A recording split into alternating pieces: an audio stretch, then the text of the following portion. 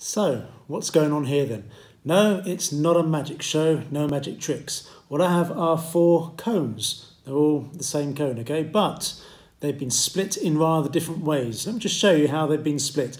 Let's take this one first of all, the red cone. If you just have a horizontal plane of symmetry and just cut the top off, what happens? You get this shape. What shape is that? That's a circular shape, and that's one of the conic sections, all right? Now let's see what other shapes we've got. I'm just going to put that one down by there. This next one, the green one, this has been cut in a slightly different way. If you don't have a horizontal cut, but more of a diagonal cut, like this, what happens? What shape do you get? Can you see? That is forming the shape of an ellipse, all right? Not a circle, that one's an ellipse. And I'll put that one just by there. And then this one, I'm going to cut it at a steeper angle such that the cutting is going to also go through the base as well, such that it's cut like this, okay? Now that has been cut in a particular way. If I move my fingers, can you see? Can you see the cutting has been moved such that this cutting is parallel to this? It's not really a side, is it? Because it's actually a cone, it's curved, but it's parallel to this side if you look at it head on. It looks like a side, doesn't it? It's more of a sloping surface, all right? So the cutting is actually parallel to the sloping surface. And what shape do we get? We get what's called a parabola. Okay, let me just put that one down by there. And then finally, what happens when we have more of a vertical cut? It doesn't have to be vertical, but it looks more of a vertical cut, this one. And we get this shape. That's called a hyperbola. Let me just show you them one at a time. Okay, so this one's the circle, and this one here is the ellipse. You can see the ellipse is like an elongated circle. Okay, both cuttings were made such that the cutting does not go through the base at all. These ones, the cuttings did go through the base. I'm just going to turn them upside down, okay? Because you're probably more used to seeing a parabola looking like this, aren't you, okay? However, you can have them like this or like this. Basically, it's the same shape, isn't it? On the graph, you'll find it looks like this, okay? And the same with this one. These cuttings were made using the base, as in the cutting went straight through the base, okay? Remember this one, the cutting was such that the cut was at an angle that's parallel to the sloping side, and it made this parabola.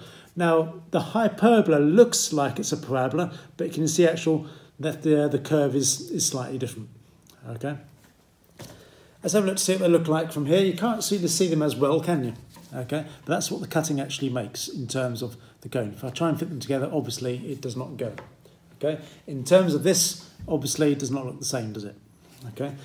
I just want to illustrate to you, before I continue my presentation, where the conic sections actually come from and how we can just take different angle slices to get our different shapes. Okay, I'm hoping you found that interesting. And I'm hoping you enjoyed the models I just showed you now, involving the cuttings and how the conic sections are formed.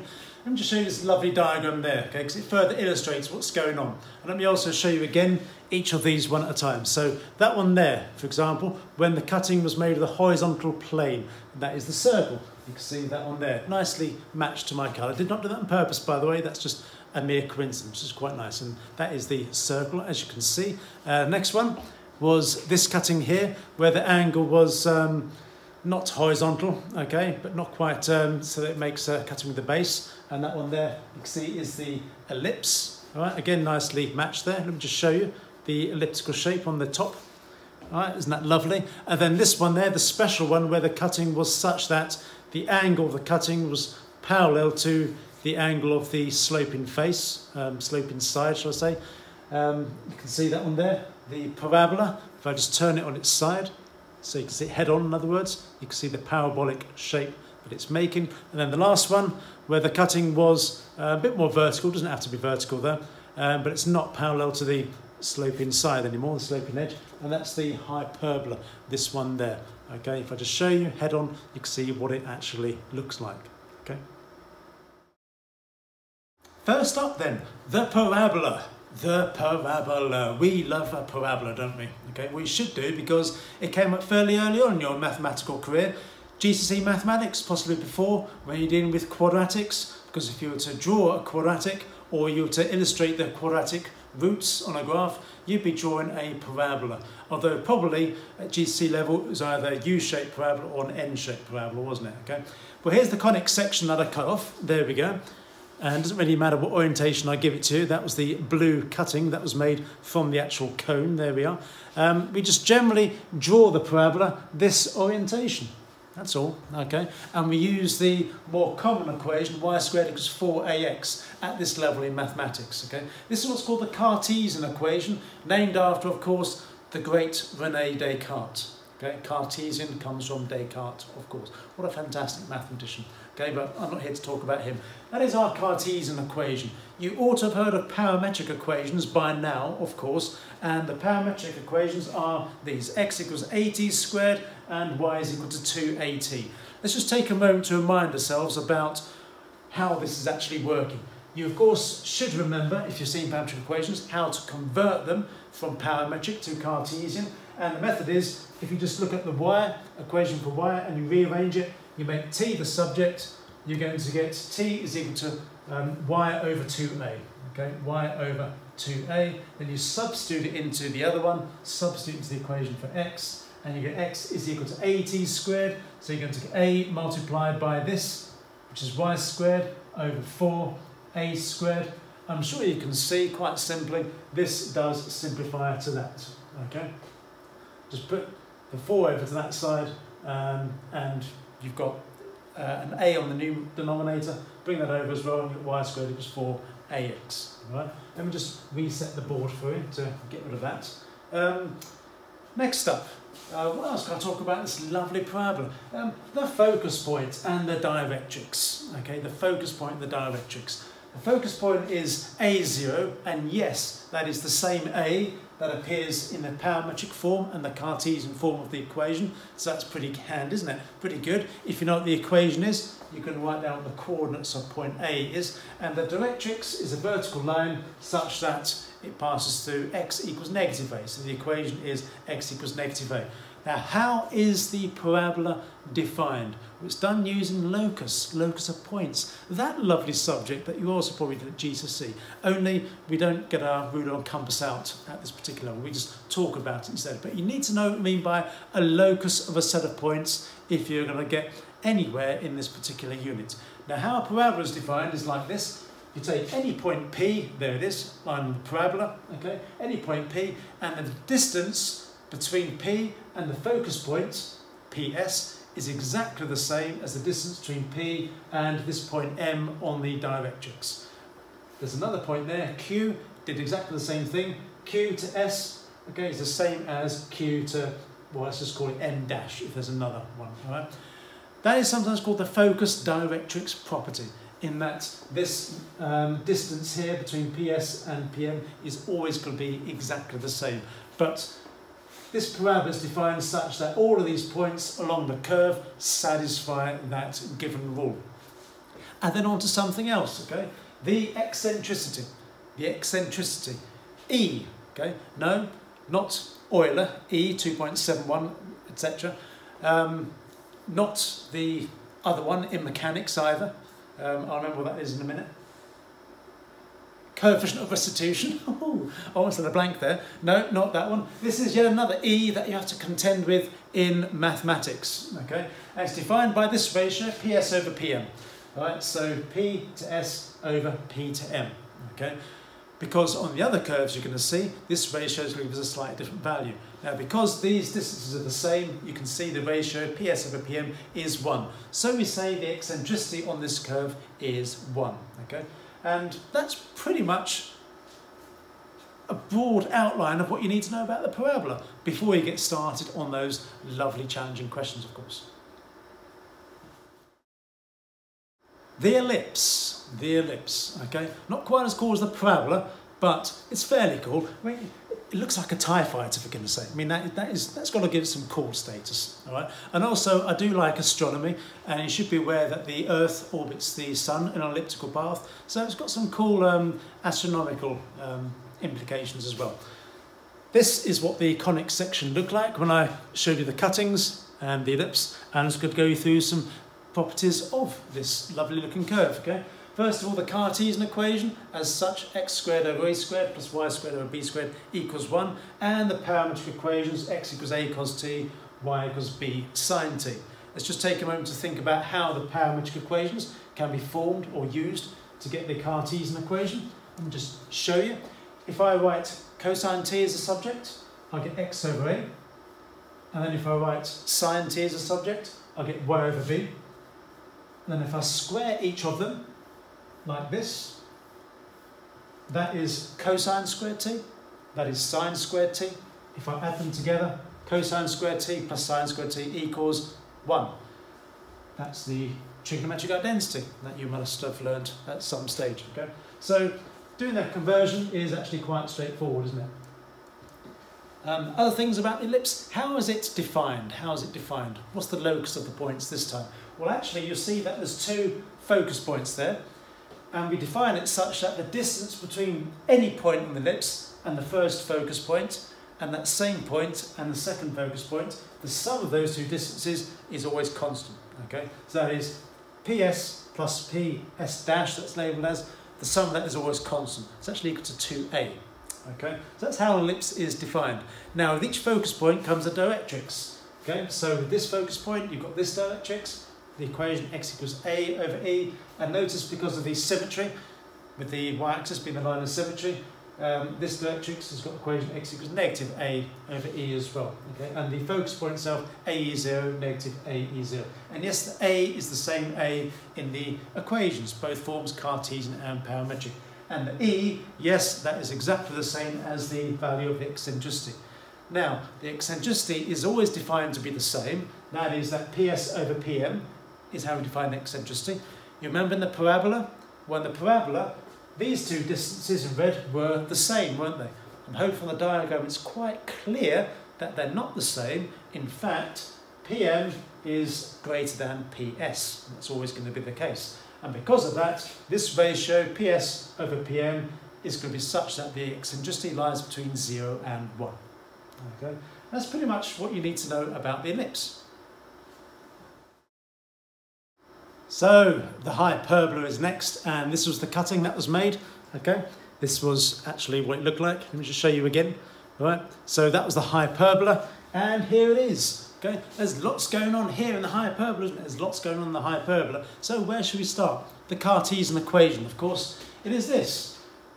The same as the ellipse, except it's not plus, it's subtract. X squared over a squared subtract y squared over b squared equals 1. So it's fairly simple to remember. Now the parametric equations, there's 2 different ways you can define it parametrically. You've got x equals a sec theta, y equals b tan theta. Or alternatively, you've got x equals a cos theta, y equals b sin theta, okay? It should be quite obvious to you, I hope, that you can define the parametric equations using hyperbolic functions. Hyperbolic functions, the hyperbola, yes, I think you've just got it, okay? But you can also define them using trigonometric equations. Let me just illustrate to you how that actually works, okay? For the trigonometric equations, I'm just going to show you a simple identity. Remember sine squared theta plus cosine squared theta is equal to 1. I'm hoping you can see that okay. Divide both sides by cosine squared, you get tan squared theta plus 1 equals sec squared theta. Now what have we got? We got sec theta is x over a. Okay, so sec squared theta must be x squared over a squared. Okay, and y equals b tan theta, so tan theta must be y over b.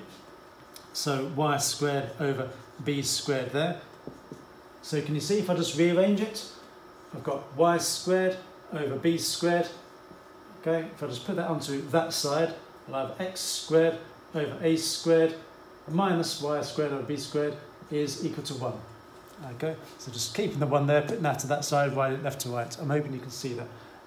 Okay, so that's how you get from the trigonometric form of the parametric equations to the Cartesian equation. Let's just turn the board over. Okay, what about the hyperbolic parametric equations? Well, here you may have seen, well, I'm hoping you have, if you've seen hyperbolic functions, this identity, cos squared theta, subtract sin squared theta equals 1.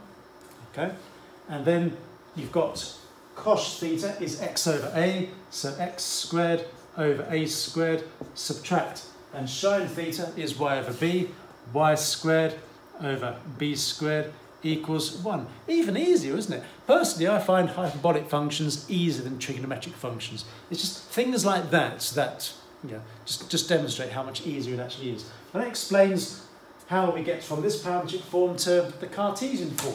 Okay. What else about the hyperbola? Okay. Let's just get rid of this. That'll come up later on. Shouldn't have been there, to be honest, but that'll come up later on. 2 focus points, yet again, and you've got 2 directrices, okay, yet again. This time, how it's defined is that the distance between point P and S, and the distance between point P and the other focus point there, the difference between these is always constant. Remember with the ellipse, it was the sum of those two were always constant. With the hyperbola, it's the difference between P and S dash, they're always going to be constant, okay? Now, let's just finally talk about the eccentricity, also defined as PS over PM. This time the eccentricity is greater than 1, because well, it's not really that clear from the diagram, okay? Maybe if I choose different points, but you've got the distance P to S and the distance P to M. It's always the case that P to M is going to be greater than P to S. Maybe it's clearer as you get further up on the actual curve of the hyperbola, okay? But the eccentricity is always greater than 1. Okay. Just a couple of other cool things about the hyperbola. Where am I? There. Okay. Just talk about the asymptotes. I didn't put the asymptotes on the previous diagram because it gets rather cluttered. Okay. But they do have asymptotes. The hyperbola is actually asymptotic. That is, the actual curve of the hyperbola tends towards either one of these diagonal lines. Okay. The equations of the asymptotes, y equals negative b over ax and y equals positive b over ax. That's quite quick and easy to explain. What we're looking at with the asymptotes is what happens to x and y as they both tend towards infinity. So as x tends towards infinity and y tends towards infinity, what is happening? Okay. Well, let's look at the equation. All right. As they tend towards infinity, you've effectively got x squared over a squared is equal to y squared over b squared. Because at infinity, the number 1 is neither here nor there. Thank you, school bell. Great. Yes, I'm still in school. Okay. Yes, the 1 is neither here nor there when we talk about infinity. Okay. So you've got this, subtract this equals 0. So put this onto that side. Hence you can see. Then square root both sides. Okay. I'll tell you what I'm going to do is I'm going to write like this. I'm going to put the positive negative on the left. So you've got x over a. And of course, you only need to do the positive negative on one side when you're square rooting. And you've got y over b on the right hand side. And then bring the b over to this side. You've got y equals positive and negative b over ax. Hence this there and that there. Okay. And that is most of what you need to know about the hyperbola. Okay. I hope you liked my introduction to conic sections. Okay, it's probably a rather lengthy video. I'm hoping you found it useful, and maybe you'll tune into some of my worked examples involving the conic sections. Comes with a word of warning, they are quite challenging. Okay, they are quite challenging, but fun. Okay, where's the fun in maths if there's no challenge? Okay, right, thank you, have a good day, I'll see you again.